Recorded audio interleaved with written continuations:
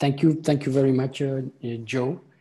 Thank you, everyone. Welcome to this panel on introducing a new database of investment treaties. My name is Rodrigo Polanco.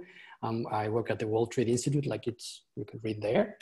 And today we're gonna present you formally a database that's been several years in the making. Actually, it's gonna be very soon 5 years. The name of the database is EDIT. It's the Electronic Database of Investment Treaties.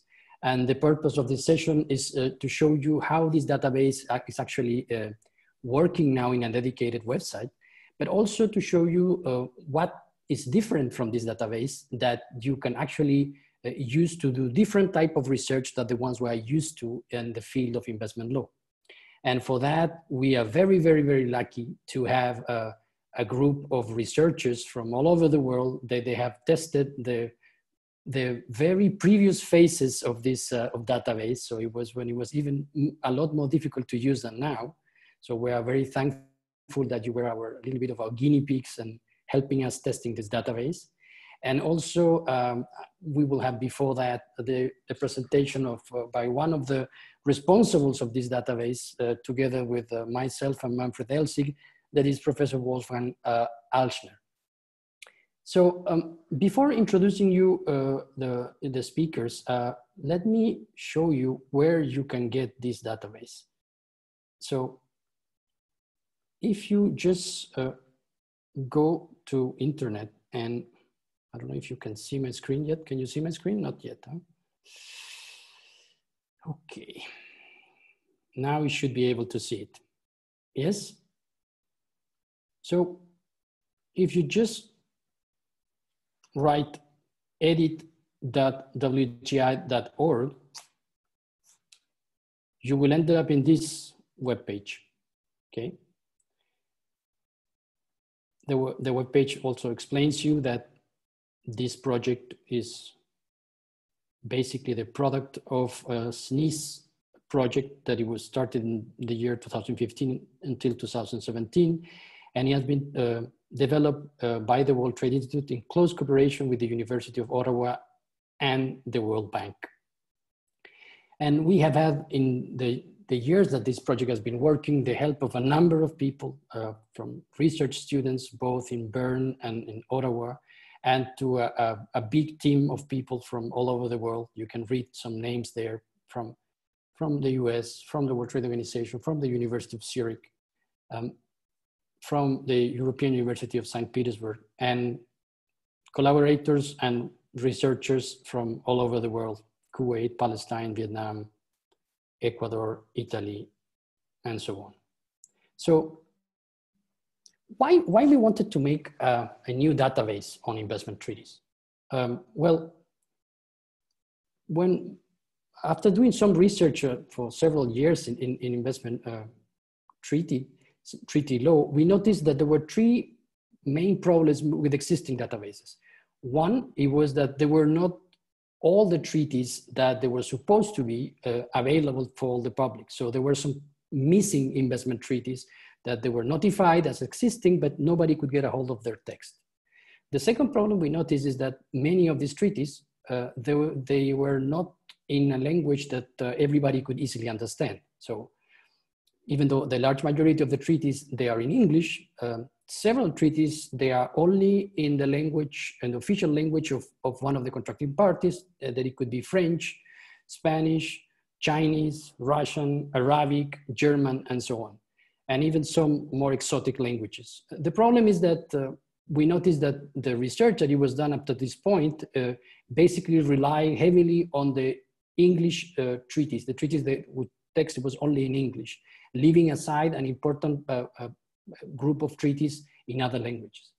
And the third issue we noticed when we started with this project is that the text of the treaties was available in different shapes and sizes. So basically, some there were scanners of all photocopies of PDFs, some there were digital text, but the large majority of them, they were very difficult actually to work with them using machine reading. So you had to do manual research on them, and you couldn't use computational tools that would allow you to actually to speed up the process, to understand the different notions and provisions that you find in these agreements.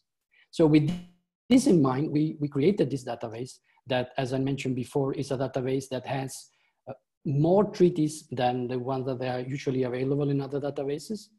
That we have all the treaties in one single language. So all the treaties are in English, and all the treaties, they are in a format that you can use them for machine purposes. So you can work with them as they were digital text.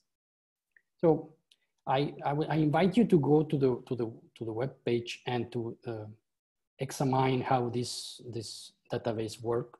We are still testing several features, so we would truly appreciate your feedback. The web page actually works on a wiki model, so you can actually leave your comments. You can actually make some changes, and then those changes that will be accepted by the administrators. Just to show you some stuff, for example, if you want to look for countries, you want to check for treaties from Albania, and there will come all the treaties, both the BITs, but also the treaties that Albania has signed, that they are treaties with investment provisions. You can access the text of the treaty. You can also download the PDF of the agreement.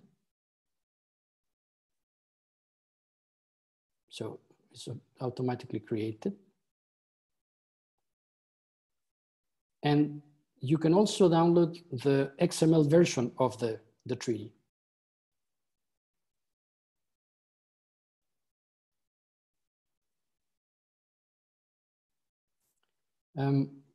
There are a number of filters here that should make your life easy, or easier at least. You've got, for example, if you want to find the treaties that the country grouping has signed, the Belgium-Luxembourg Economic Union, and you will find 105 treaties. But if you want to specifically find the ones that we concluded with one country, for example, Albania, you just click here and you have that specific treaty. And I don't want to bore you with this much longer, but you can filter by type of treaty, you can filter by country categories, you can filter depending if the treaty is, the text is available or not available. You can filter by the document status, if it's signed, in force, if it's terminated, by date. And also you can filter by categories. This is a function that is very similar to the mapping that has been done in other websites. But the big difference is that here the treaties that they're in an XML format, they have been annotated using the machine. So we use certain keywords, we use the article headers, and we have annotated these treaties automatically. So you could find, for example, if you want to check for umbrella clauses.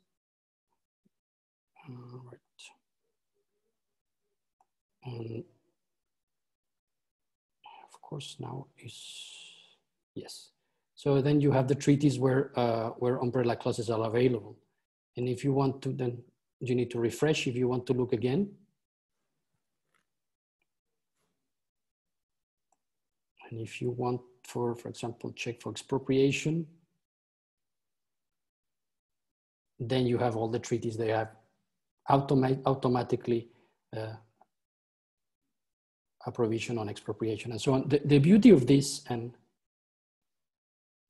with this I stop my short introduction, is that if you want to create a new filter, a new category that it was not examined before, you just need to add the keywords, and actually the machine will re-index the whole database, and you will actually create a new category. That's the difference of doing this by hand. If you do a mapping, then you need to go back and read all the treaties and to mark one by one which include these new categories.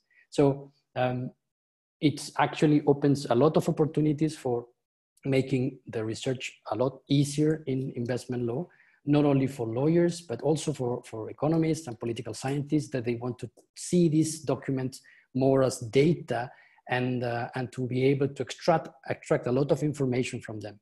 So without further ado, I will leave the floor now to our first speaker, Professor Wolfgang Alschner from the University of Ottawa. As you probably know, Wolfgang is an empirical legal scholar specialized in international economic law and the computational analysis of law. He's a permanent faculty member of the Common Law section of the University of Ottawa with a cross appointment to the Faculty of Engineering, School of Electrical Engineering and Computer Science. He's also a faculty member of the Center for Law, Technology and Society of the University of Ottawa and heads the U Ottawa Legal Technology Lab. So if you want to learn more about legal tech for lawyers, Wolfgang is the go-to person. Wolfgang, the floor is yours. Well, thank you very much, Rodrigo. And before I start with some research applications of EDIT, I just would like to reiterate what Rodrigo has said, that this has been a project that's been very long in the making. 5 years we've been working on this with many helpers and collaborators across the world. But I would be amiss if I didn't single out Rodrigo for his leadership and his dedication to this project. I think no one has cleaned more documents and helped to correct more OCR errors than Rodrigo. So we are deeply grateful for your commitment. Now, let me share my screen and point you to some of the research applications that we envisage could be possible through EDIT. Do you see my screen? My PowerPoint, yes. Right, so this is by no means an exhaustive list. We just want to showcase a couple of things that we highlight in our introductory paper that I will point you towards the end. So as Rodrigo has said in his introductory remarks, there is a reason why we built this database. And Rodrigo already pointed to some of the features that are somewhat unique to EDIT. What I would like to highlight here is that these unique features, they correspond to biases in existing databases that then led to biases in research. So Rodrigo mentioned that existing databases often focus on specific regions or leave out specific regions. So they're missing investment treaties that systematically obscure the treaty practice of several continents, such as the Middle East and Africa. And so EDIT, by engaging in this in-depth hunt for treaties, is trying to mitigate this selection bias. The second aspect that Rodrigo pointed to is the language issue. So a lot of BITs and some free trade agreements are exclusively written in non-English languages, which means that most scholars that study only English treaties will miss their content. And so what we have tried to do by harmonizing every agreement and translating it into English, we've actually tried to correct an English language bias that exists in research where only original English texts are being looked at. The third issue that Rodrigo highlighted is that many of the databases, not all of them, we have some excellent public source documents, open access databases, but some databases that are very good for search and analysis, they are only accessible to subscribers. So EDIT is trying to make this more accessible to everyone who's doing research. And finally, and that's really a key issue that I will emphasize today in particular, is that existing databases, they are great for human inspection of treaties. So we can look for an individual treaty, a lawyer can read that treaty or look for specific features in that agreement. What we cannot do with existing databases is to look at all the treaties using non-traditional methods, such as text analysis. And again, this is something that EDIT is trying to remedy. EDIT is trying to fill this gap that is left by existing investment treaty databases. I would like to highlight today two research illustrations that we outline in our introductory paper. One relates to the question, is there a global model, a global similarity across most of the investment treaties that exist? And second, I want to revisit an old debate concerning rule takers and rule makers. Let me do this step by step. So for those who may not be as familiar as others with the investment literature, there is a twofold assumption when we approach the investment regime. On the one hand, scholars reiterate a point that has been made many times, that this is a universe made up of thousands of individual treaties that are by themselves distinct. But at the same time, these same scholars also point to the fact that many of these treaties share similar traits. Of course, there's a little bit of a tension between these two. To what extent are treaties more similar to each other? Is there something like a global harmonized standard? Or do they err more on the side of diversity and distinctness? Now, what we are trying to do in our introductory paper is to provide one possible answer to that by looking at the similarity of the entire investment treaty universe. So what you see here on the next slide is what is called a similarity heat map. So we've investigated the textual similarity. So we've compared the text tokens in 3,054 bilateral investment treaties.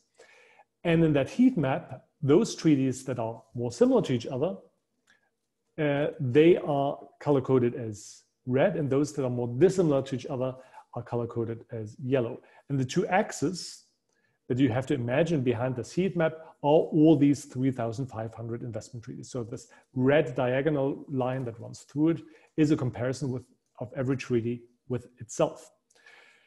And you already see a couple of interesting features that previous research has already highlighted. National investment treaty programs tend to be relatively similar in and of itself. They seem to be internally consistent. So here we've just highlighted the French and Dutch bid clusters that are these red quadrangles that indicate highly similar agreements.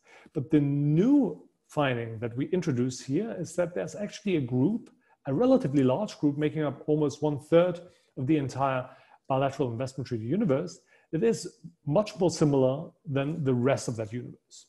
And what these treaties of more similar design have in common is that they are all linked to the United Kingdom's treaty design. So the first treaty in that cluster is the UK-Egypt bid signed in 1975.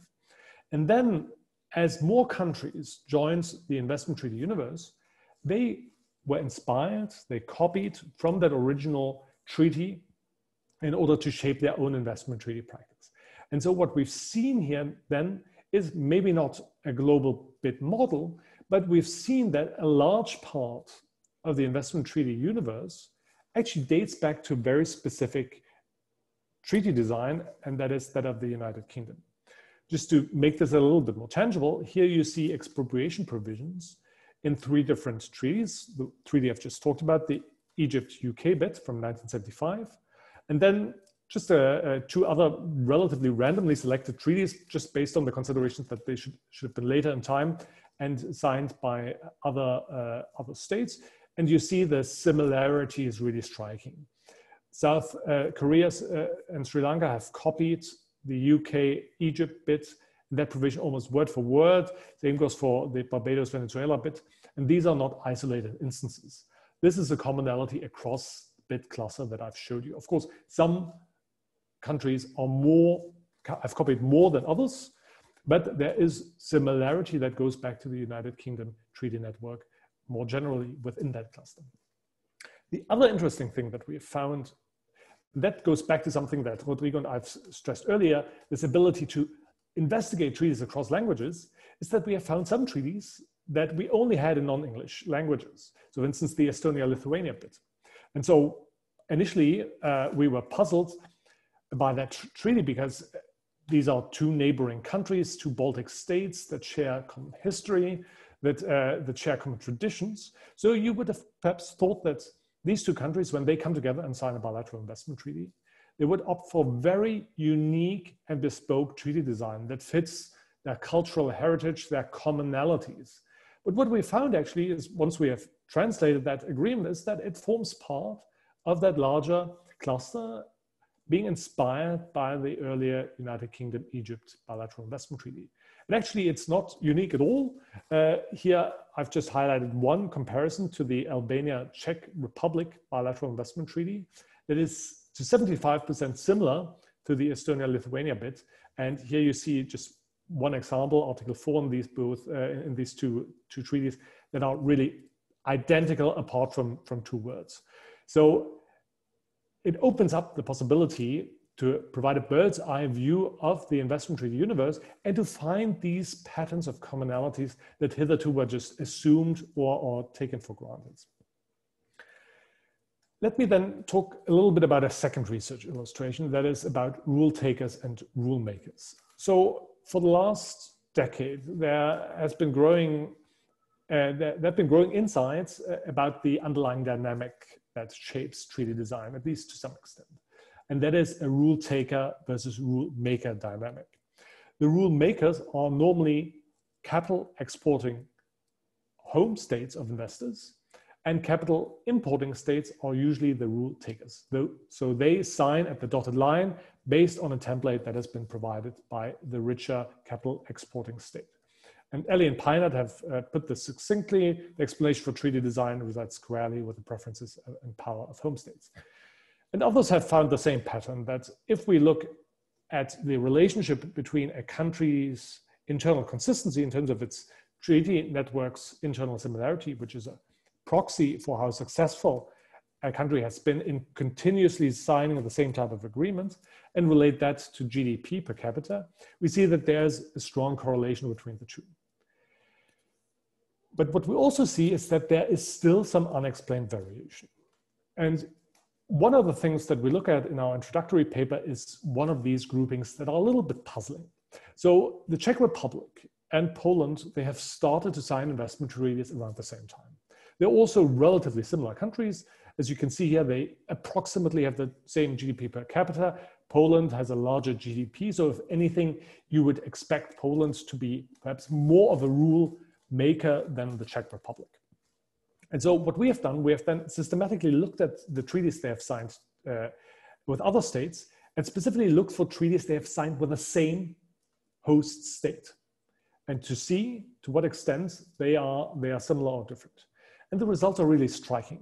While the Czech Republic has been very successful in concluding very consistent bids, for instance, with Latvia, Romania, Vietnam, and Mongolia, this is a selection that we provide here, Poland has signed very dissimilar bids. So with respect to Latvia, it signed one treaty. With respect to Romania, it signed a very differently designed treaty, as expressed by these very or relatively low similarity scores, especially if you compare it to the 90% similarity that we see when the Czech Republic signs treaties. So for some reason, the Czech Republic in that universe is a rule maker. It comes with its template, with its preferences, and it gets its partner states such as Latvia, Romania, Vietnam, and Mongolia to basically sign at the dotted line, resulting in very consistent treaty practice. While Poland, a country supposedly even larger than the Czech Republic, has been less successful in implementing a consistent treaty practice. And while we don't venture into explaining these types of patterns, what EDIT allows you to do is to spot them in the first place, and we hope that researchers in the future will then take up the baton and look at potential explanations or critique our method. This is just an illustration of what we're doing in this introductory paper. I invite you to look at it yourself. We also look at other trends, for instance, mandatory versus hortatory language that you can track using EDITs, or to look at specific provisions. We have illustrated this in our paper with respect to the preambles that integrate different policy considerations as the investment treaty regime matures. So there are lots of research applications, both in international law and other fields, such as political science and international economics. So hopefully this is a resource that will be used widely. I'm now very much looking forward to hearing from our other collaborators on what they have been able to do with EDIT. Thank you. Thank you very much, Wolfgang. You really stick to the time. So I hope that this was is a very good introduction of what this database is. Without further ado, now I want to give the floor to Priyanka Kher.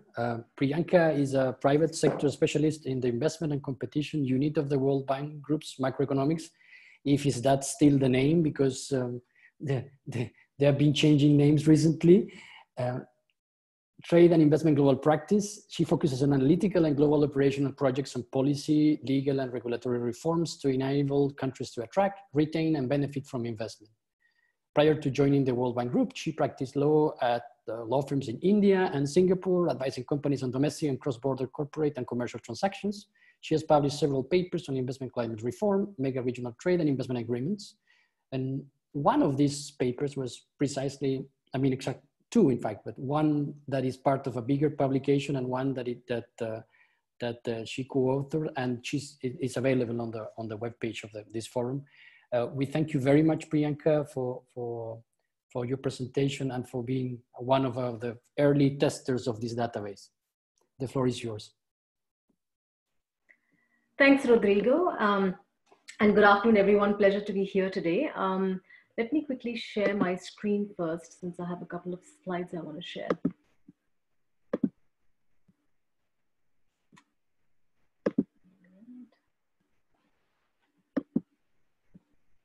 Do you see my screen, Rodrigo? All right. So for today's session, I thought I'll share with you two illustrations of fairly recent research applications of the IA database. One is essentially benchmarking countries along the level of investment protection based on the content of IIAs. And the second is creation of a whole new index wherein the content of IIAs was a critical component. So the first project really is on investment protection along the Belt and Road. And this was part of a larger World Bank report from 2019 on Belt and Road economics. And the idea here was really comparing 21 of our sample countries in terms of quality of investor protection. We focused on overland corridors in this case. And the goal was really to come with broad indicative areas of reform for these countries. What was measured was really the extent to which countries provide predictability to investors by limiting possibilities of arbitrary government interference. Now, how we did this was essentially through a framework which comprised 4 analytical questions. So first, we looked at what is protected, what is the kind of investment that's protected. So here we examined whether tangible assets are included, intangible assets. In particular, keeping in mind the kind of investment that BRI was expected to get. So contractual rights, whether investment financed by debt was included, also whether investment made by SOEs was included. Second, we looked at what is it protected from. So direct and indirect expropriations, restrictions on arbitrary ability to convert and transfer currency, non-transparent and arbitrary government conduct, and of course, threat to physical security. Third, if things go wrong, what is the kind of recourse available? So both state-state dispute settlement and investor-state, as well as other mechanisms that might be available to address issues against public agencies. And last, which was more a qualitative assessment, was the level of enforcement of the existing laws and regulations of the countries, but also in case of an award, how effective is the enforcement of an award in the country. But that was more I think the fourth pillar was more of a qualitative assessment. For the other 3, what was essentially done was the content of IAs was broken down into minor granular questions and then coded and then scored. And that's how, following that, we essentially came up with a cumulative country level score. So this was on the protection side. In the research, we also covered what we called a balance score, to really gauge, what was the level of flexibilities, exceptions, carve-outs included with respect to the right to regulate. So whether, for example, inclusion of an essential security exception or other explicit exceptions on the main guarantees. So in terms of our data sources, we'd also included domestic investment laws for which we'd used UNCTAD. UNCTAD's Investment Policy Hub. And in IIAs, we essentially relied on, thanks to Rodrigo, we had early access to the EDIT database. This is quite some time back. So between UNCTAD and EDIT, we covered about 716 IIAs. These are the countries, so all our 21 sample countries. And overall, we managed to cover about 90% of the treaties between our sample countries. So it was quite a sizable coverage. And most of these were signed between 1995 and 1996. So over the next few slides, what I'm going to do is just run you through a couple of examples of the kind of analysis we did, and also some examples of how data using the EDIT database or IA databases can be presented. So here, for example, this is more at a cumulative level. For our sample 21 BRI countries, where the blue bars essentially showing the level of investment protection and the dotted line, the balance score. What we're seeing is there's a peak in the period when there were relatively unqualified standards, fewer exceptions that were included. And then what you see post 2000s is a slight decline in the protection score, but a slight increase, a substantial increase in the balance score. Again, with the high-profile, disputes from in the 2000s, a greater number of interpretational guidelines and exceptions being included. So overall, our observations on the sample BRI countries very much mirrored the global IIA developments. In the next slide, we dug down, or we zoomed in one level below and went to country-specific IIAs. So here I'm just mentioning the IIAs with China. On the first graph is really looking into the broad components. So the scope in terms of what is protected, the standards of treatment, recourse, and what exceptions were included. And you'll see, so again, this is all of our sample countries and these broad components. So we see a fair bit of consistency across the scope. A wide set of assets were included, debt was not excluded. But where we do see variation is on standards of treatment and recourse. And to give you an example, Turkmenistan performs is sort of lower than most of the other countries on recourse, and that's largely because their investment treaty didn't really include much on, have many provisions on dispute settlement. And then on the graph right next to this one, we zoomed in one level further, which is going into the details of each of the components.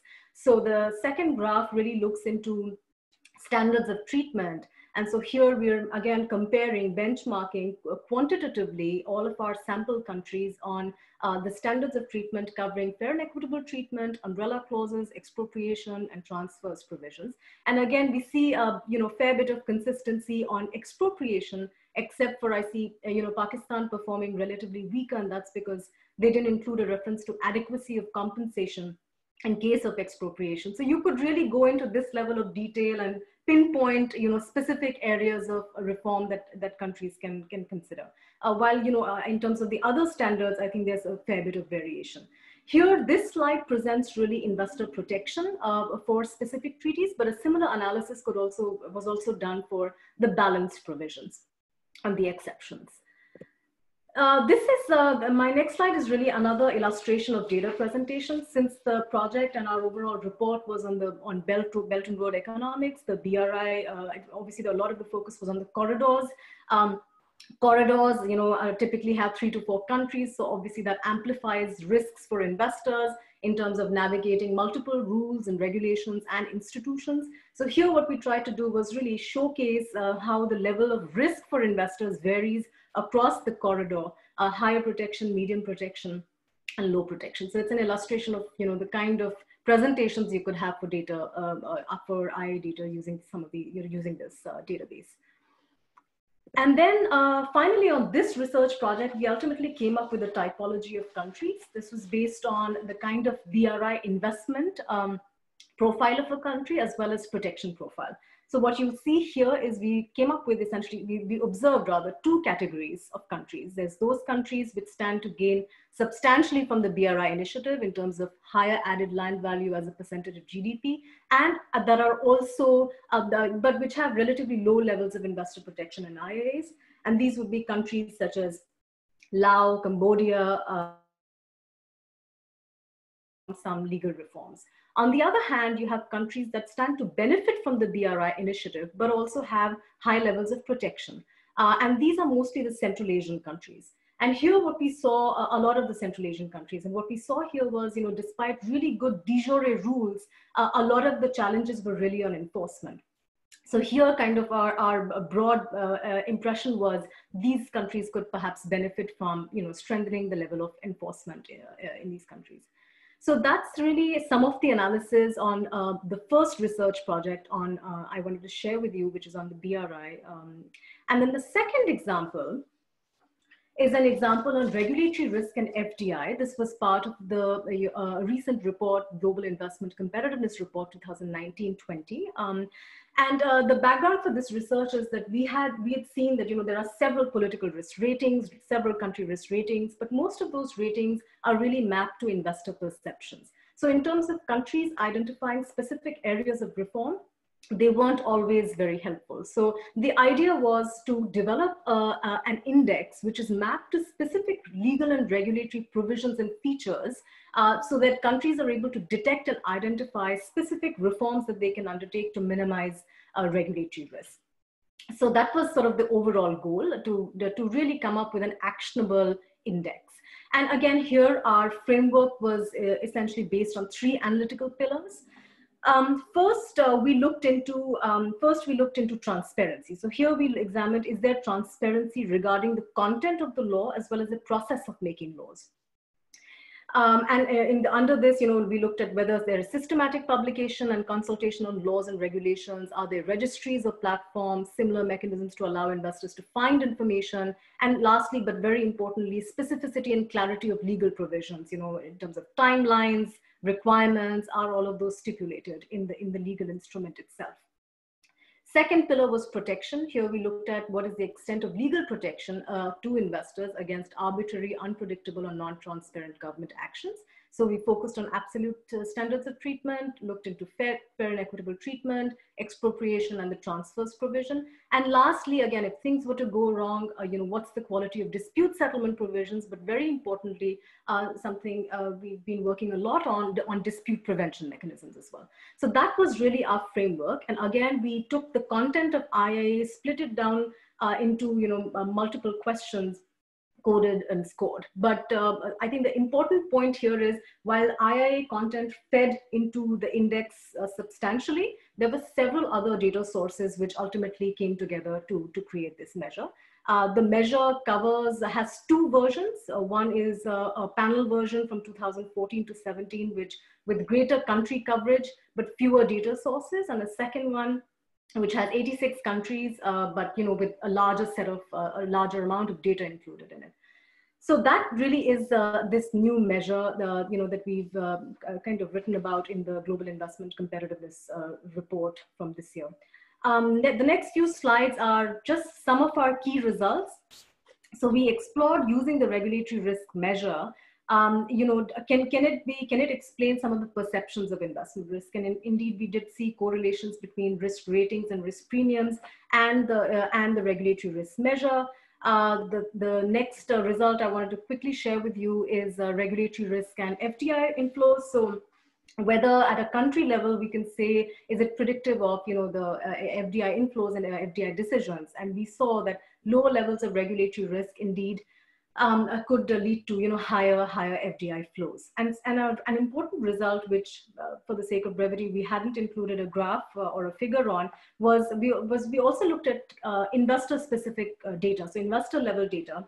And what we did find was that regulatory risk deters entry and expansion. And so our final result was an average reduction by 1% in regulatory risk increases the likelihood of investors entering or expanding by about 0.5 to 2 percentage points. So that was really another related result, but based on investor level data and not country level data. And finally, this is my last slide. In terms of policy conclusions, we saw that the measure is indicative of risk perception, is associated with lower investor entry and expansion, and then different elements of the regulatory framework matter. It's not just the de jure, but also the transparency in the content as well as making of regulations. And to give you an example, specific action items, improving transparency, more precision in drafting of legal provisions, and taking the example of the recourse pillar, a wide range of dispute settlement mechanisms, but also very importantly, dispute prevention mechanisms. So this is to give you a very quick overview of our 2 recent research projects, but we are very excited and look forward to exploring much more using the database. And thank you very much. Thank you very much, Priyanka.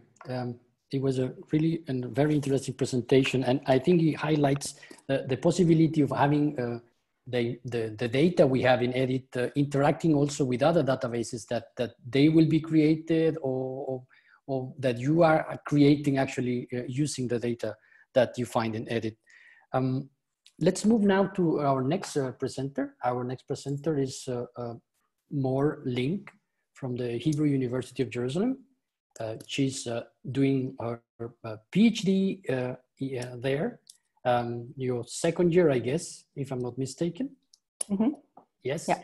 And she will make a presentation on a very interesting research using EDIT, basic on Islamic jurisdiction treaties. Yeah. One moment.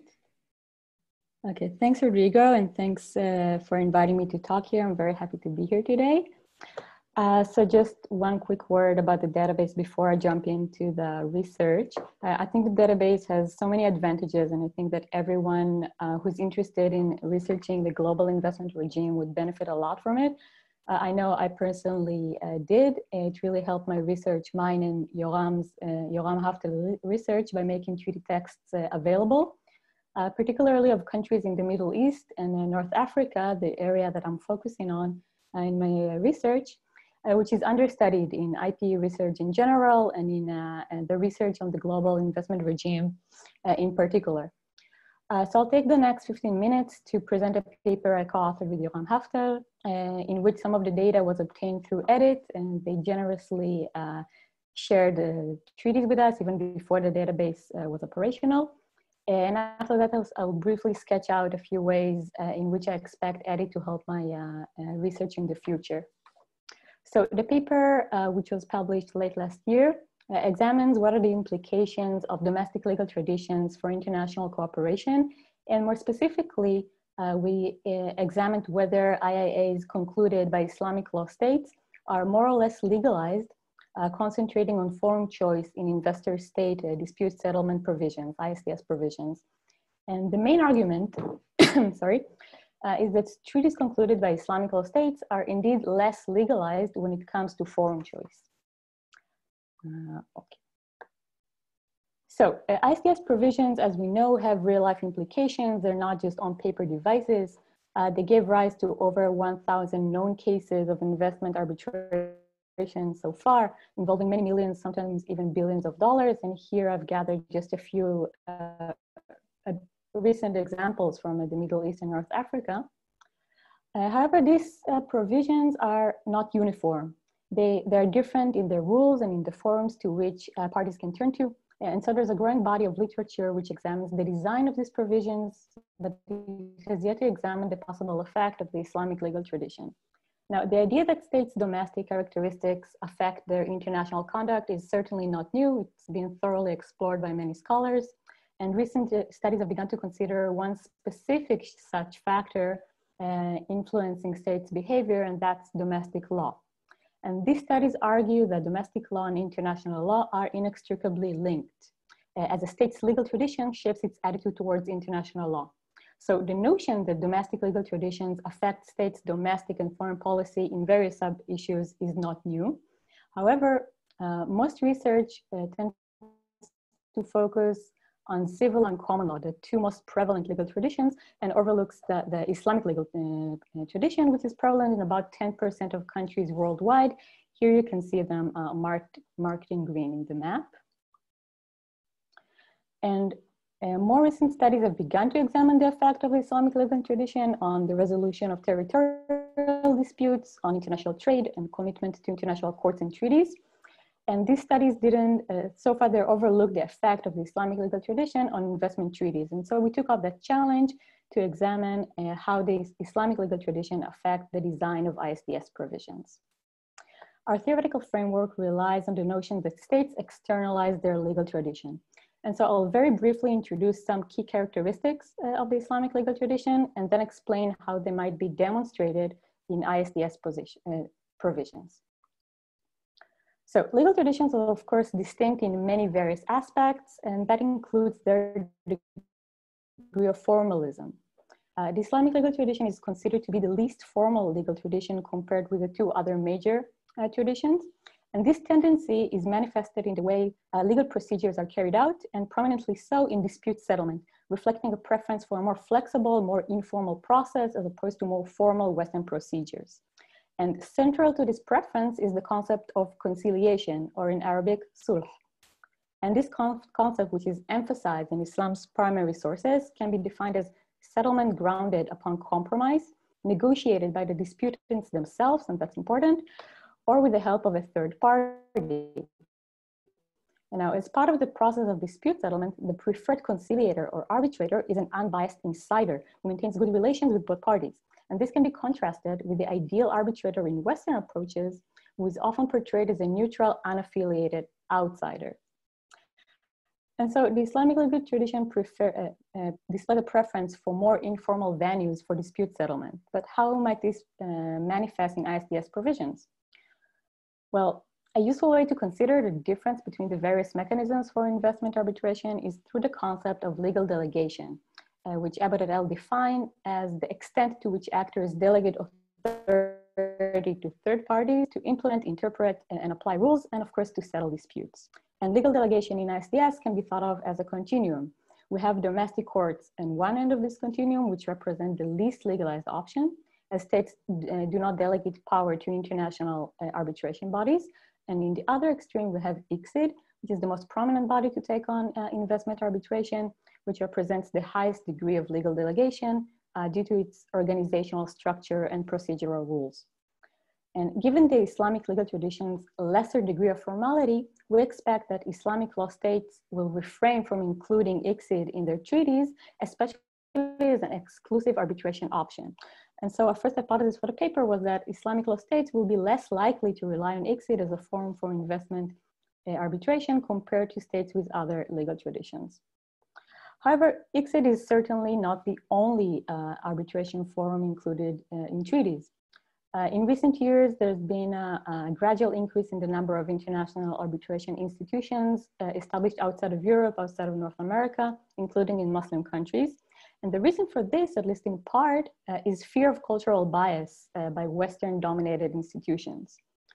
And the most frequently referred to mechanisms in treaties signed by Muslim signatories that we found were the Cairo Regional Center for International Commercial Arbitration, the Arab Investment Court, and the Unified Agreement for Investment of Arab Capital in the Arab States, which contains provisions for dispute settlement.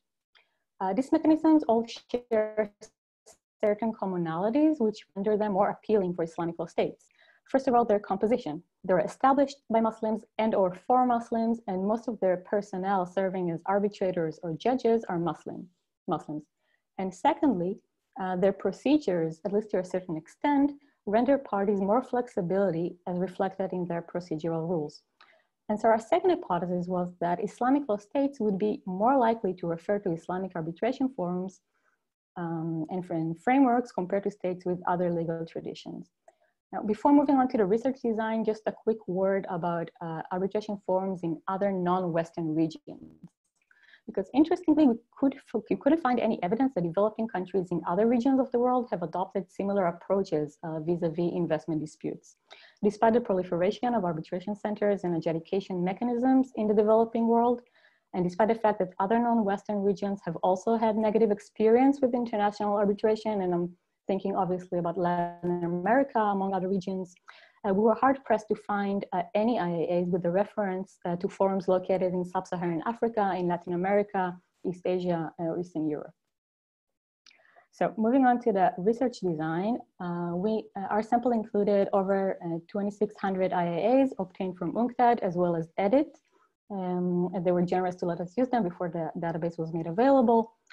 And we relied on UNCTAD's mapping project of IAA content and added to their own coding that was specifically designed for our research. We have two dependent variables. First of them is ICSID legalization, ranging between 0 if there was no mention of ICSID as an arbitration forum in the IAA, and 3 if ICSID was listed as the only available option for ISDS. And the second variable is Islamic forums. And an Islamic forum is defined as any arbitration body located in an Islamic country or an agreement among Islamic countries. The independent variable was pairs of Islamic law countries. The variable was coded based on an examination of states' official legal systems and the degree to which they were based on the Quran. We controlled for other major legal traditions as well as other attributes of Islamic countries. Now, Islamic states obviously share many other characteristics beyond their legal tradition, which might also influence their approach to international law and dispute resolution. Ruling these alternative explanations is challenging, but as a first cut, we considered 3 other variables that capture shared Islamic traits, and these are Muslim majority, and membership in OPEC and membership in the Organization for Islamic Cooperation. And of course, we also control for a battery of other variables. Before moving to the results, let's have just a quick look at some descriptive statistics. So we can see that Islamic law dyads refer less to ICSID in each and every category. For example, around 25% of Islamic law diets do not include ICSID as an option at all in their ISDS provisions, compared with almost 10% of non-Islamic diets. And regarding the Islamic forums, here we can see that 41% of Islamic law diets include an Islamic forum in the ISDS provisions, compared with a measly 1% of non-Islamic law diets.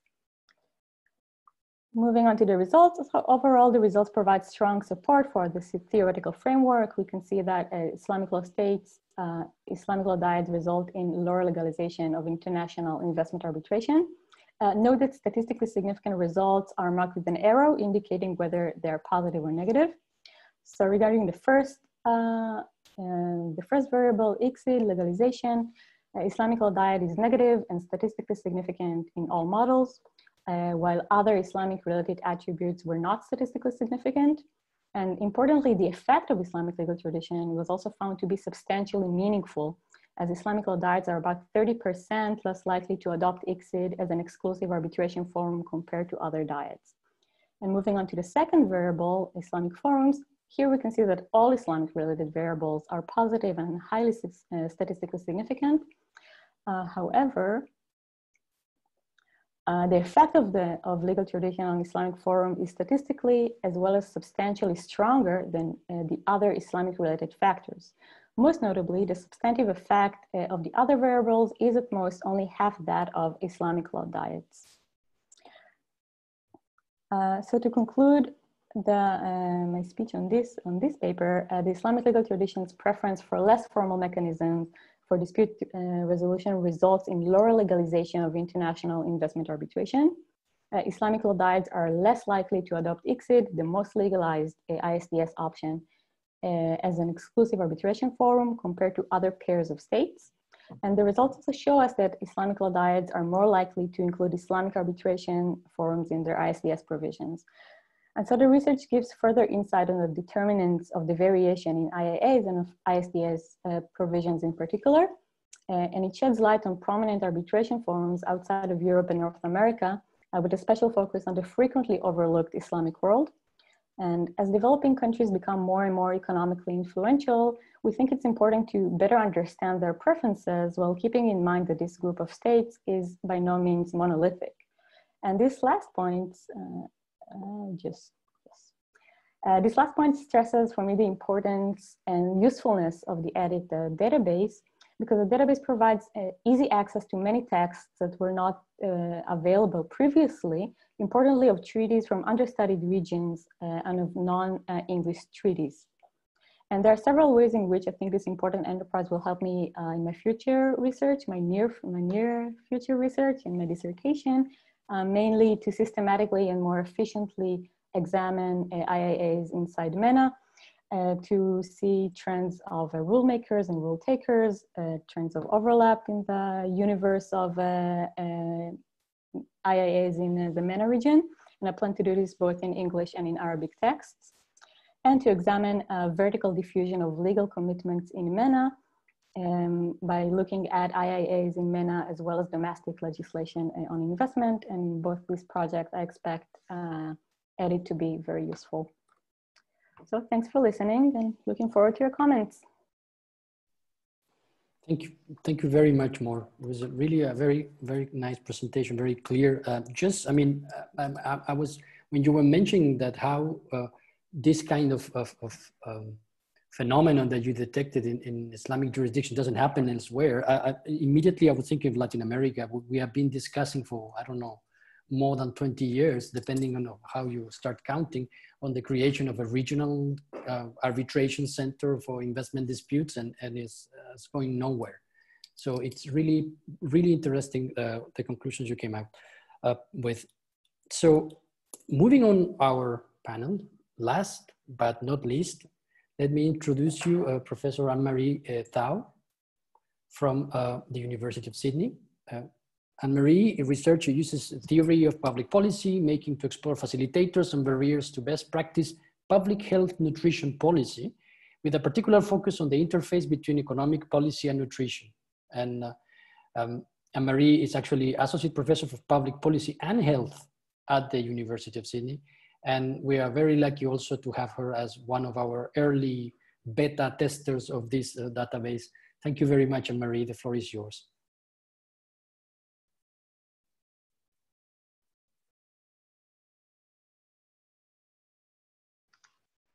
Thank you so much. I really appreciate the introduction and also the invitation to present. As you mentioned, my interest is slightly different to many others, it seems, in terms of coming very much from a public health perspective. I work within a school of public health. But my training is in political science, and as Rodrigo mentioned, I was very delighted to be one of the guinea pigs working with the EDIT database and having the opportunity to collaborate with Wolfgang, as well as my colleague Faisal Syed, who's one of the participants today. So my interest in international investment treaties really comes from my economic training, recognizing that international investment agreements really perform a very legitimate economic policy function. But one of the challenges from a public health perspective is that they've been used by industry actors to dispute health policy measures, legitimate health policy measures in critical public health areas such as tobacco control and access to medicine. So the World Health Organization has made some quite strong recommendations that countries consider health safeguards or health protections within the text of their treaties, but there's been quite inconsistent adoption, and there hasn't been any systematic analysis of what these safeguards might look like and the way in which they could be, their adoption could be encouraged. So as an illustration, in 2012, Philip Morris Asia contested Australia's tobacco plain packaging legislation, which is one of the World Health Organization's recommended approaches to reducing tobacco consumption. For those not working in public health, tobacco kills half of all people who use it as intended, and is thus a really significant public health concern. So for Australia to find themselves in the middle of an investor-state dispute settlement under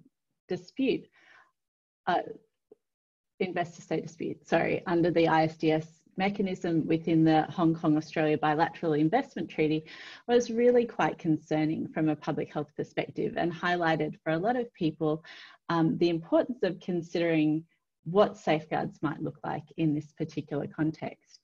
Ultimately, Australia was successful, but you can see here that there was what is, in at least public health terms, a significant cost to defending this legitimate regulation. And in addition, there's evidence that it contributed to regulatory chill in terms of creating hesitation amongst some other countries to adopt best practice tobacco policy measures. So in this study, we use the electronic database of investment treaties to look at health inclusions and to try to understand not only what those safeguards might look like, because of course EDIT has full text of the agreements, but also to understand who's implementing them. And we used a framework based very much on Julia Black's diffusion of regulatory innovation framework that looked very much at what the nature of this innovation is, who's innovating, and whether we can see any evident diffusion networks. This piece of work is ongoing. It's not published yet, so I'm presenting preliminary findings here in this presentation. We received 2 sets of data from EDIT. This was before it was made publicly available. So one was all of the metadata on existing BITs, including the number of mentions of health in the treaty based on keyword search. The second data set we received was the clauses that surrounded the keyword health in each of these treaties. And so our first step was then to clean particularly data set 2 in terms of reviewing all of the mentions of health and assessing whether they were public health relevant. So for example, some of these mentions were simply a reference to an article name that included health, and it wasn't actually anything that could be considered a health safeguard or health protection. Our focus here was both qualitative and quantitative in terms of analysis. Our first step was to develop a set of new variables to complement data set one. So one of these was to quantify some of the qualitative data, which was in our second data set.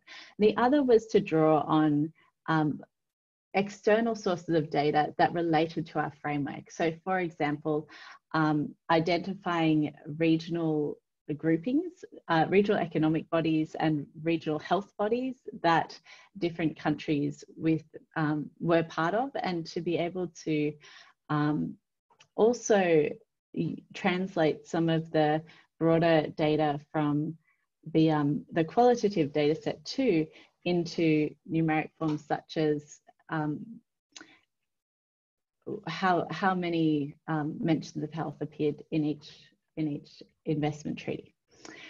So with our analysis, we focused first on the quantitative assessment to understand what innovation was occurring, so which articles the mentions of health occurred in and which countries had signed BITs that included mentions of health. So my colleague Faisal conducted these using both Microsoft Excel and also Python in collaboration with a colleague in the engineering department at the University of Sydney, Dr. Udden. Our qualitative analyses were informed by a legal analysis approach, and Wolfgang provided some advice on this to understand some of the textual variations in the health clauses within each of the articles. And I'm going to present our preliminary findings related to the preamble, the expropriation chapter, and the general exception chapter. So overall, one of the interesting findings was that there was really significant health inclusions early on in the BIT universe. In the 1960s and 70s in particular, it was quite common for investment treaties to include mentions of health and recognition that health objectives of governments were quite important.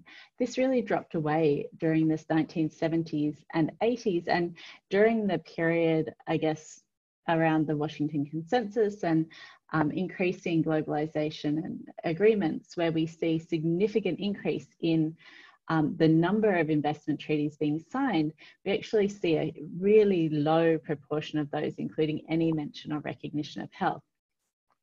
This contrasts significantly with the more recent period where health inclusions have become more common. Now we see that about 50% of recent agreements, keeping in mind that there are progressively fewer agreements being signed, 50% of those agreements are including mention of health. So it's quite an interesting trend. And one thing that we observed from a public health perspective was that from the early 2000s, the World Health Organization, as the main UN body with responsibility for public health, was having making significant commentary about the importance of recognizing health as really pivotal to development and economic development. And of course, the World Bank was also making quite similar statements. So I think generally there was quite a bit of recognition of the importance of health. And also, I think perhaps an increasing dialogue at the global level between health and economic bodies. When we look at health inclusions in international investment agreements by country, or in BITs, sorry, I've got that title wrong, by country, and also we looked at World Health Organization regional groupings, which was our interest from a public health perspective. We could see that the European region really is leading to date in health inclusions, but that there is really, this is quite a global phenomenon and didn't seem to be isolated to any particular region.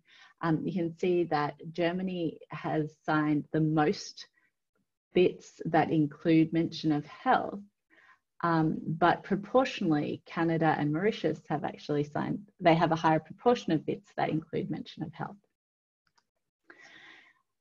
When we look specifically at these three chapters, we chose them really partly as exploratory studies, but also because we think they potentially have relevance.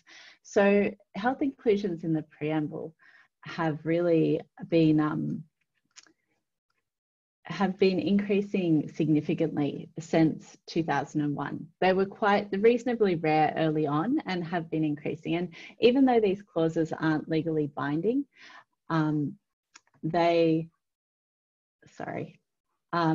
even though these clauses aren't legally binding, they do provide a reference point in terms of setting out the objectives of the agreement, and also potentially for the objectives of that agreement being interpreted with consideration of health.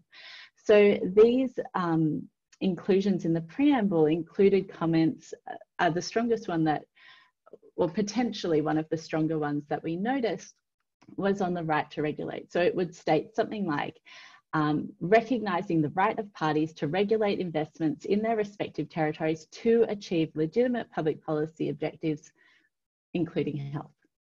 So this type of statement from a public health perspective sets health objectives as legitimate in the context of interpreting the investment agreement as a whole. We also examined the mentions of health that appeared in the expropriation chapter. This is quite a new inclusion and appears only in 77 bits. So this was quite interesting, particularly considering the fact that the Philip Morris dispute, for example, was in part on the basis of indirect expropriation because of the implications of the new legislation the government of Australia was introducing for the viability of their enterprise in Australia. So basically that it would be an effective measure that would reduce sales of tobacco, but thus reduce the value of the investment that Philip Morris Asia had in Philip Morris Australia.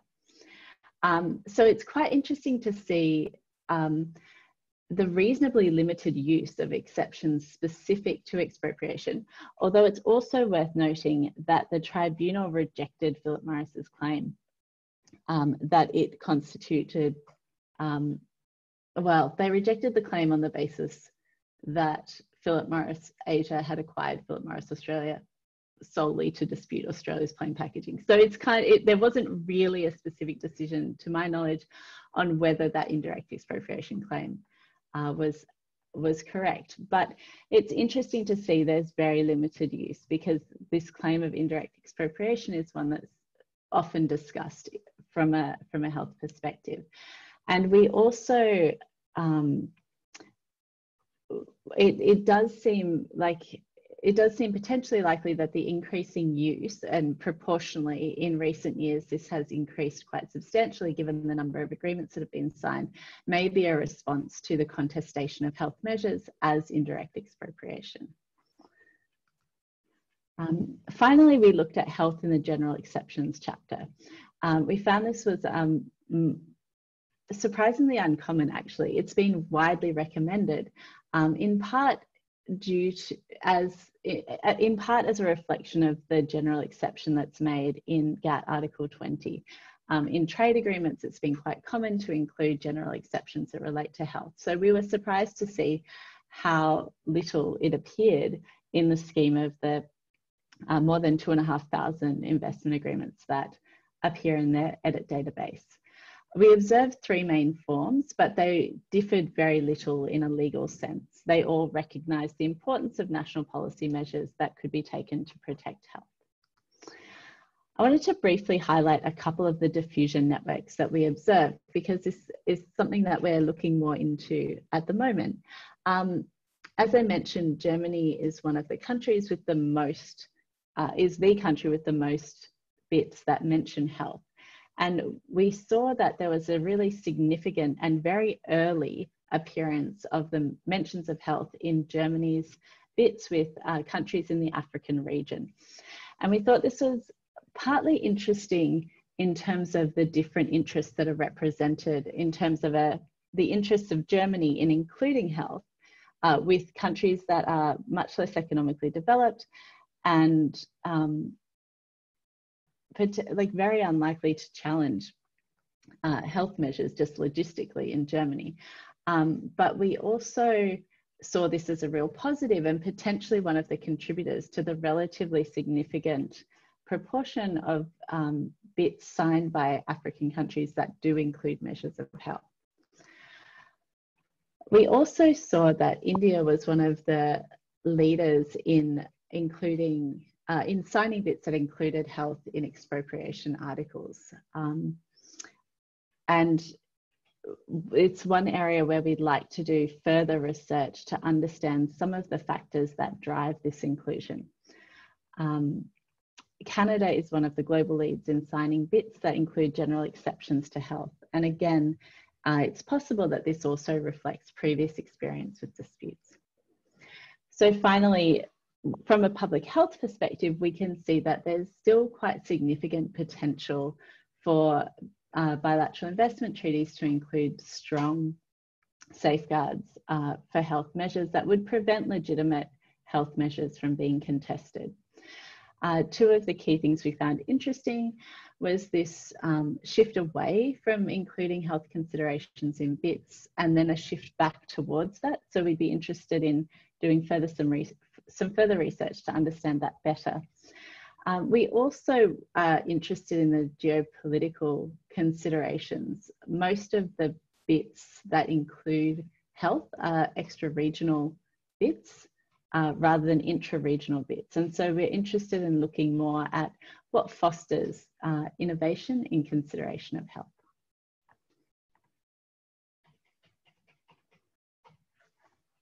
Thank you very much. Thank you very much, Anne-Marie. I mean, I was very much surprised by the result of Germany, not because I have any concern about Germany not fostering this type of provisions, but I was wondering if you included in your numbers also the agreements that concluded by the EU and through the EU also Germany, or just the Germany as an individual country.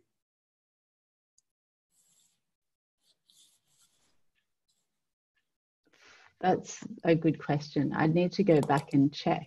But yeah, those that I presented were just Germany. So we mapped the EU agreement separately. Probably you will have, yeah. But if you aggregate the information with the EU, maybe the numbers will be higher for Germany even. Thank you again very much. We have some time left for questions. If you want to make questions, there is a Q&A section of the Zoom webpage. We already have a couple. And so if you want to make a question, please use that forum.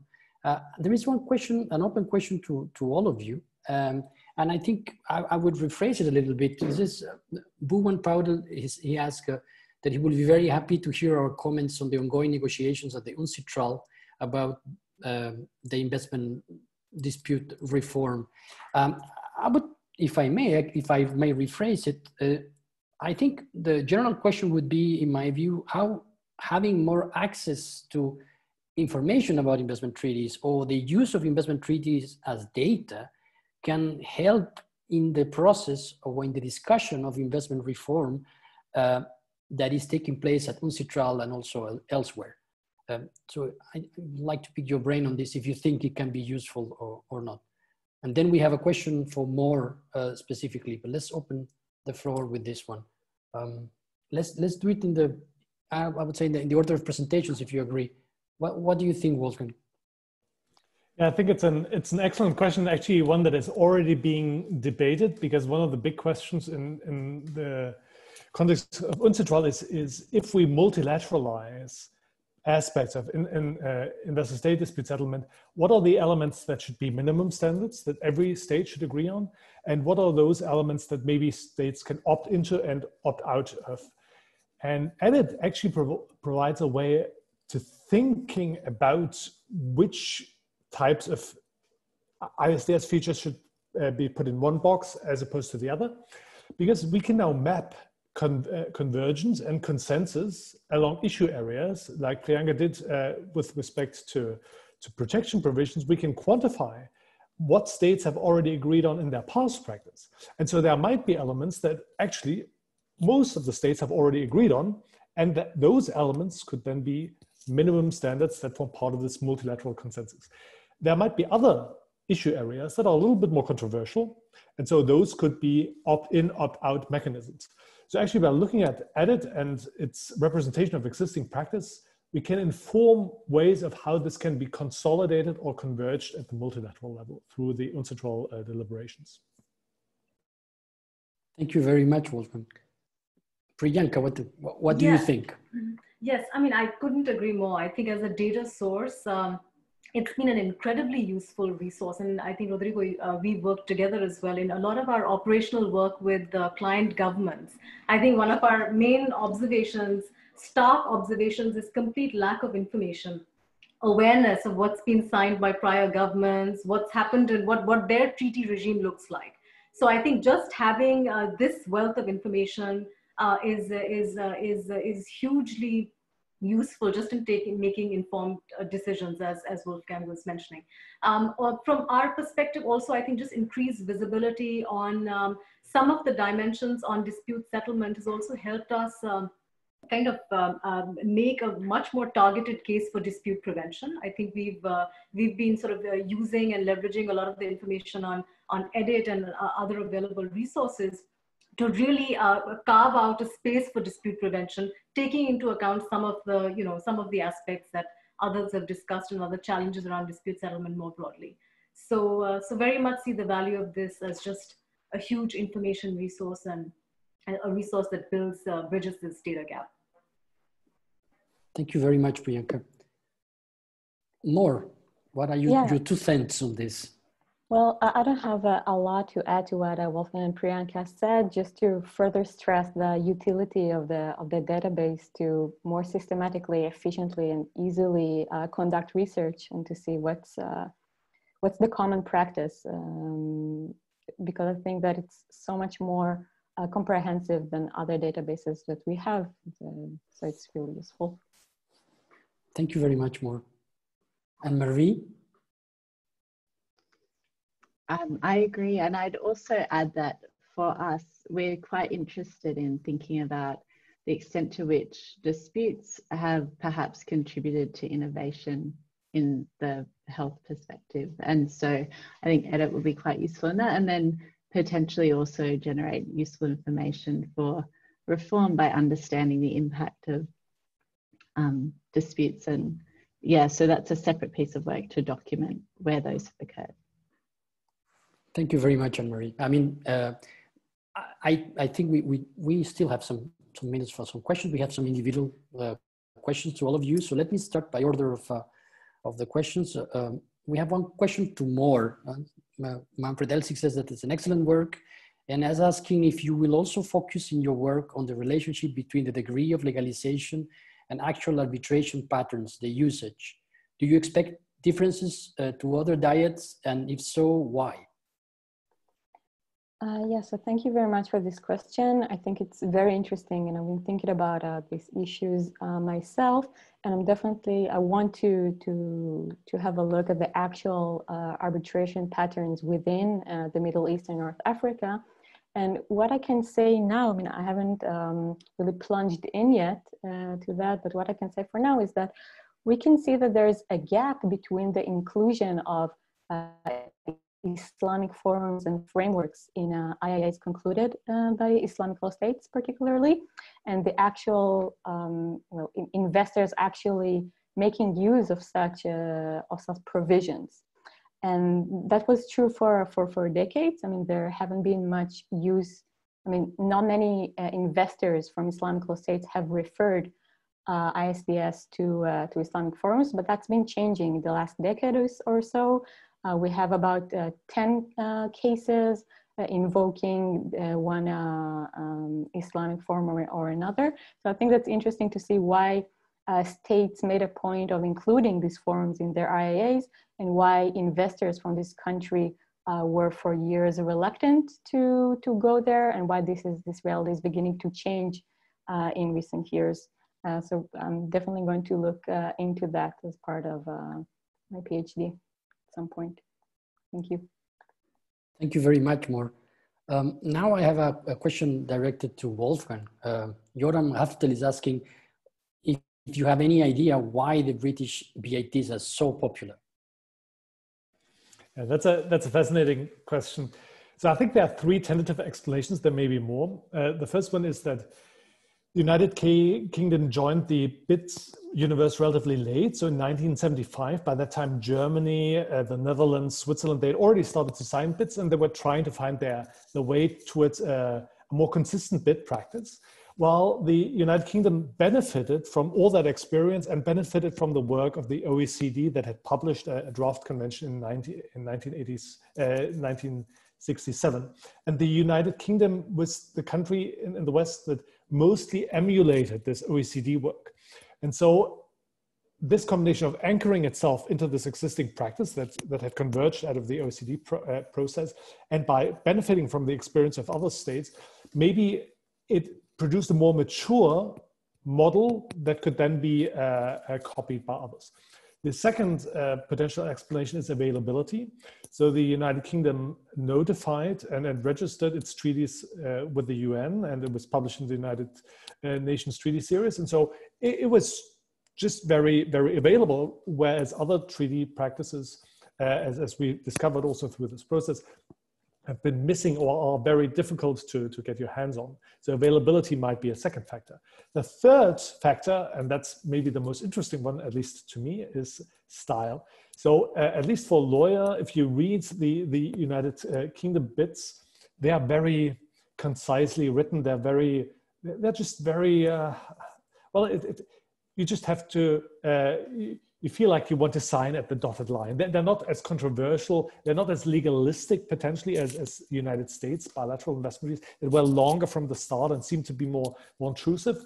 So there might be something just in the way of it framing the obligations in a way that made them more appealing and therefore then more ready to be adopted by other states. But again, this is research that should be undertaken. Maybe my last point is that the two research questions that I present may actually be linked, because the Czech BITs are much closer to the United Kingdom practice than the Polish BITs.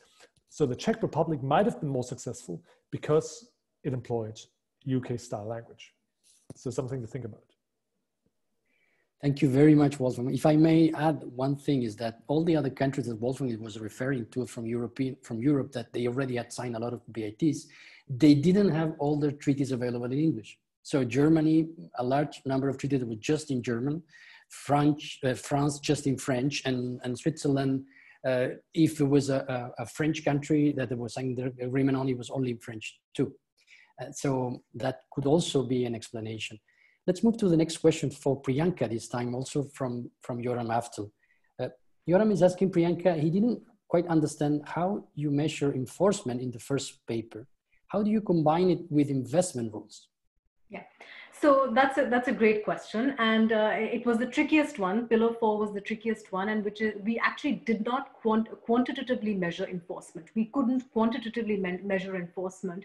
This was the only pillar that was more of a qualitative assessment, because as you can imagine, there's of course lack of data on enforcement of rules and regulations more broadly, but also on enforcement of awards. So what we relied on was essentially looking at some of the world governance indicators, which have, which in some way are indicative of the level of legal enforcement in countries and are largely perception based. We also looked at ISDS data more broadly for some of these countries to see, what kinds of, what were the allegations in terms of, implementation of rules and what some of the outcomes were of ISDS cases. We also looked at local disputes data and local arbitration results. Very difficult to find again. In some cases, we were able to find it. In most cases, we weren't able to find it. So our approach on enforcement was really more of a case study approach, where we could get the richest data for Central Asian countries and a couple of other countries, which also had, disputes, ISDS, due to lack of enforcement of awards. So it was just much more richer data in that sense. So tricky, I think, enforcement, and despite our best efforts, we follow through with ICSID as well to see if, there is a database of non-enforcement of awards or something similar. But no, there is really lacking systematic data on enforcement. So that pillar very much was qualitative assessment. And that's how the narrative was developed around it. Thank you very much, Priyanka.